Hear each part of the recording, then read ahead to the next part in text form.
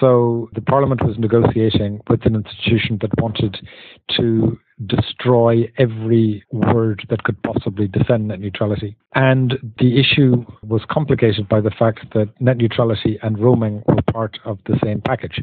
So the Council's negotiating position was, look, Parliament, we don't care whether this regulation gets adopted or it doesn't get adopted. So either we come to some sort of compromise, or European Parliament gets the blame for failing to achieve net neutrality, and it gets the blame for the roaming provisions not being adopted and people continuing to have to pay for roaming when they go on their holidays.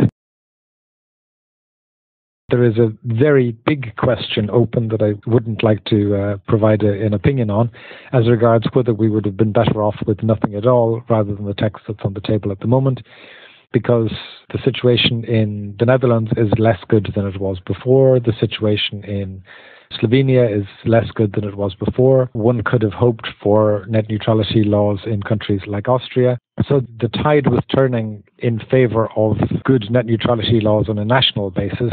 So are we better off getting a wishy-washy agreement on a European level at the moment, which has the potential to deliver net neutrality, or should we have hung on?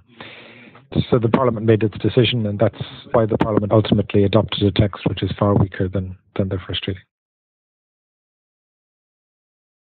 The general problem of that process is that it has no specific end date. Different players were producing different compromise proposals every few days, and any one of them could have been the last one. And if we didn't respond quickly and correctly and thoroughly to every one of them, that one might have been the one that finished the process.